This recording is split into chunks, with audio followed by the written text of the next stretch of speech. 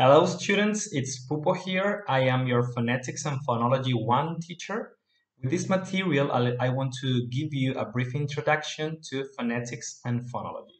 Let's go on. First, what is phonetics? According to the book that we are reading, phonetics is the study of phonic substance and its function in spoken language. This is according to Finch and Ortiz-Lira. What does phonic substance mean? Phonic substance refers to the material or the physical matter studied by phonetics.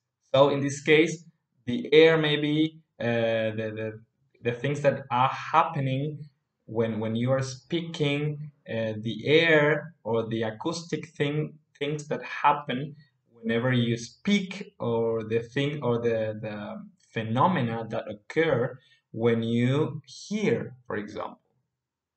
So let's go on. What is phonology?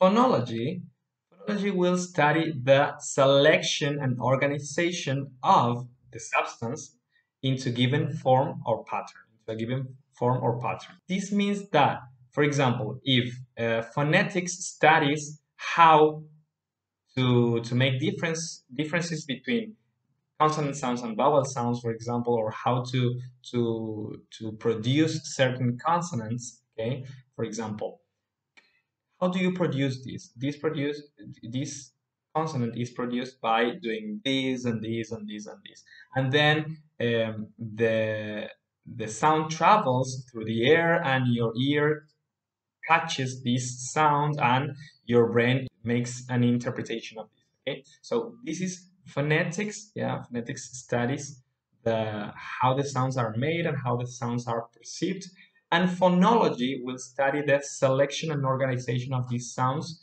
that we use to communicate. For example, let's have this word cat. Cat has three phonemes: a. Phonology will tell you that that and are consonants, and that a is a vowel sound, and that you have to place them into certain pattern: consonant, vowel, consonant, in order to communicate something. Okay, so this is a rough difference between phonetics and phonology. So let's go on with this practice.